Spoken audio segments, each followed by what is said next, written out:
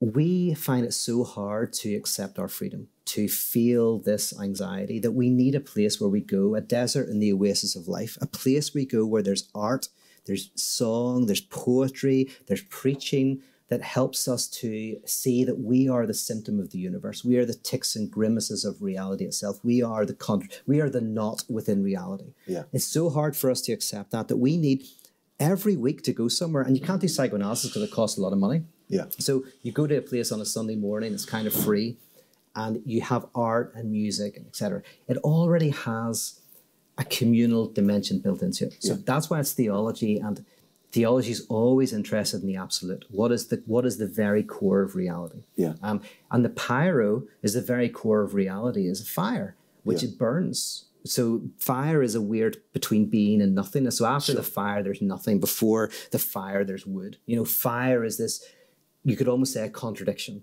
of of being and nothingness. So the pyro theology is the living in the fire of the contradiction in a collective with art. That's why we with Wake have music, you have Duke playing, because it's not an intellectual thing, it's something one enters into existentially.